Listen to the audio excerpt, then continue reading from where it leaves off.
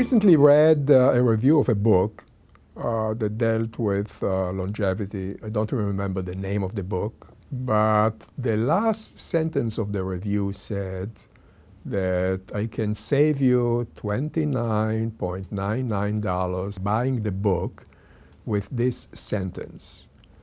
The secret of longevity is don't retire. That's how the review ended. That's what I try to do. But the secret for not retiring is constantly changing, constantly adapting yourself to new things in the environment, to new inventions, new technologies, new areas to visit. This requires constant learning.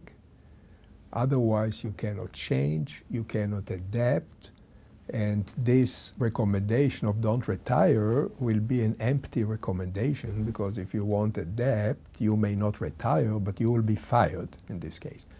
So you have to learn your entire life new things.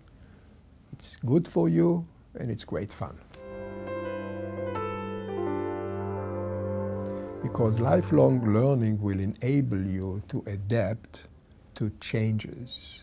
Everything constantly changes and the pace of change increases. In my lifetime, I still remember phones and the dials and going to read an encyclopedia.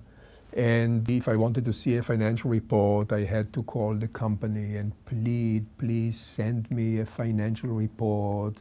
And 2 weeks later, if they were nice, I would get the financial report. Everything today is within reach on the internet.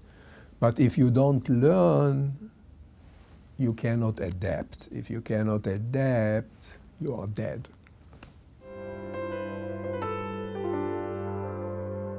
What I learned recently is joy of traveling without work. For me, travel was always work. I hardly visited anywhere, and I visited most places in the world, but I hardly visited places not for work.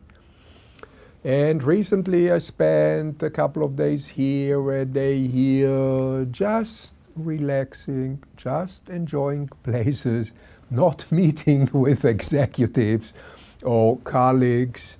And I learned the joy of some leisure, which I never allowed myself in life. And that's a great thing.